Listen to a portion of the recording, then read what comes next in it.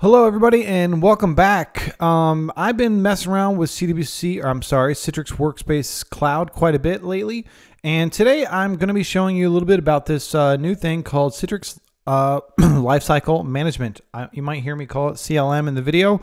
Marketing hates it when I do that, but it's faster to say it that way. So as you log into this thing, lifecycle.cloud.com, what you're going to see is this quick little three-step process on how you go about deploying these things called blueprints. And in this video, I'm going to walk you right through these steps. Now, this step's a really short step, and this one's these two are a bit more in depth. But we're going to walk through the whole thing in this video. So let's start with step one: add a resource locations. What you're going to see is I've already done it. I have this resource location called My Money and another resource location I call Steve's Money. That's because Steve is the GM of the of our Converged Infrastructure division, which includes our lifecycle management, and that's literally his money I'm spending when I'm delivering there or deploying to there. So I'm going to deploy there because it's better than using my money. But how I created these resources locations is I just clicked Add Resource Location. I chose of the various things that I want to deploy on. I chose Amazon Web Services for this. And after that, I just set up my name, my ID. This is basically a username and password from AWS style. I'm not going to paste those in here on the screen because I've already had those stood up. But if you don't know about those things, you're probably going to need to talk to someone in your organization that has access to AWS and whose money you're spending and get a key from one of them. But you just type it in, hit next, and this is what comes up is your resource locations. So I have two right now. We're going to be spending Steve's money for this video. So that's step one. Step two is to add the blueprint. So let's go over to the blueprint catalog and let's see what these blueprints are. You can see right now there's a handful of blueprints in here, ranging from some R stuff like Zen Mobile or Zen App. You can deploy Zen App with SQL or without SQL. We're going to be focusing on this proof of concept today.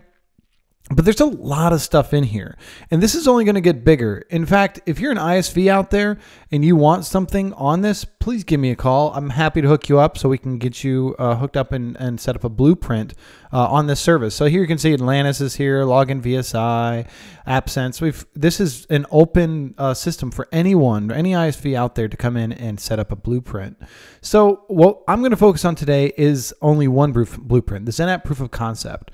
This blueprint actually adds a bunch of stuff into building a complete POC of Zen App Zen Desktop. I'm not going to be adding anything else, so I'm not going to hit any other pluses today. We're just going to keep this pretty simple. So we're going to jump over to my library and take a look at this blueprint. Now this takes a few minutes. You can see right here, it says this may take up to 5 minutes depending on the blueprint. This blueprint has got some complexity to it, so it does take a couple minutes, and so we're just going to fast forward. So there it only took about 2 minutes to do. But now you can see our blueprint. And if I chose multiple blueprints, they'd show up over here. But to keep this video simple and short, we're just going to focus on the one. Now you can read the description of what this thing is going to do. I can tell you that it's going to add a domain controller. It's going to give me a Zen Desktop delivery controller. It's going to set up storefront, license server, all the things, including SQL Express for my database. It's going to do all of this for me. So we're just going to move in. If you want to see like what's happening in the deployment phase, you can click here, see all the stuff. You can manage all this. There's a lot of stuff going on here that I'm not getting into in this video because I'm focusing on deployment. I want you to see what it takes to stand up a deployment. So this is what is going on, what's going to happen with this blueprint. Again, it gives me a description, but we're just going to click on Start Deployment Setup. We're going to give the deployment a name. We're going to call it my CLM video test and hit Next. And you can see this nice little step-by-step chart of what we're going through. Now, I've done this a couple times, so I've gotten pretty familiar with the setup here, but I'm not going to configure a NetScaler, so I'm going to leave this no. And if you don't know what it's asking, you can just hover over this question mark here, and it's going to tell you, give you more information. I'm not going to do a KMS server, and this basically is saying, do you want to do VDI or RDS? We're going to do RDS, so this is a Zen App setup. And then which resource location? We're going to spend Steve's money. Thanks, Steve. And we're going to hit Next.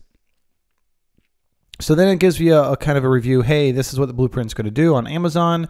I'm going to use this type of base image. This is how much I'm going to use. This is the type of medium workload. Now this has, if you're familiar with Amazon, this is a money thing. So medium workload is not the cheapest one that's out there. And then these large ones get more expensive. So it's just how the blueprint decided to do it. And we're not going to debate that with the blueprint. We're just going to accept it. And then here on the scale portion, it says, how many of these do you want? And so we're just going to stick with one because this is just a quick little demo. But I could scale that out if I wanted to. Next, and then we've got these VM tiers. And so again, I got to choose where I want that resource location to be used. And the idea here is we can actually enable it so you can use different resource locations for different parts of the blueprint, which is a handy feature as you do this thing at scale and want to move between different clouds. Remember, that's one of the major advantages of our product. So anyway, so now it's saying, hey, this is the image I want to use. This comes right off Amazon. In fact, all this stuff is straight from Amazon. I'm not going to mess with any of the defaults here. I'm going to leave that the same. I've already set up a key pair. If you see this screen for the first time, it'll say set up key pair. It's really simple to do. You basically hit next.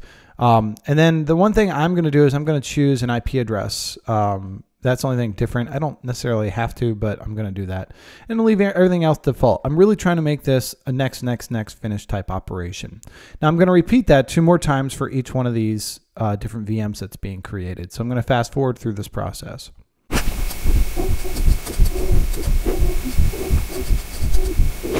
With that complete, I click next, and now it's just going to ask me a few configuration details. So I'm going to give it a domain name of aws.local.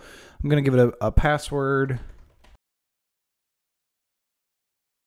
And I'm not going to change any other values. Again, this is just to get this thing up and running to make sure that the demo works.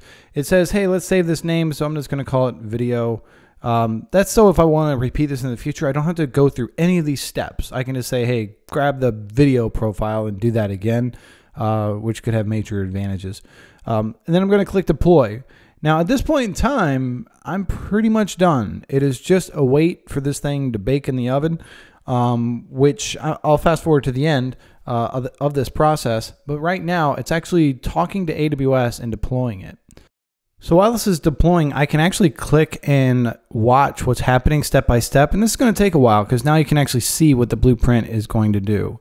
And there's quite a few steps involved, but keep in mind, I didn't do anything except what you just watched me do. So we're going to let this run and I'll be fast forwarding it throughout.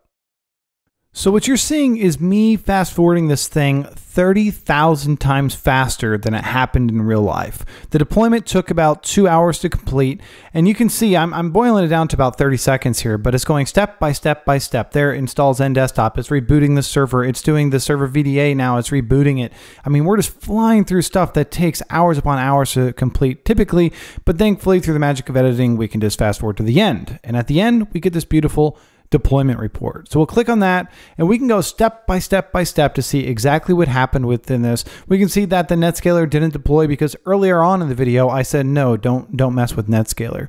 And so from a deployment perspective, we're done. And now we can actually use CLM for all these other features. We can look at alerts, monitoring. Here on monitoring, I'm going to click on the domain controller and you can see that it got done provisioning an hour and a half ago, and after that was done, the CPU basically stopped and it's been sleeping ever since.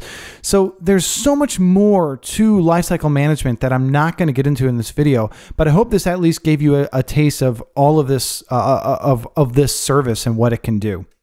So once again, I want to thank you for watching, and I hope you stay tuned to future videos we do on lifecycle management. Have a great day.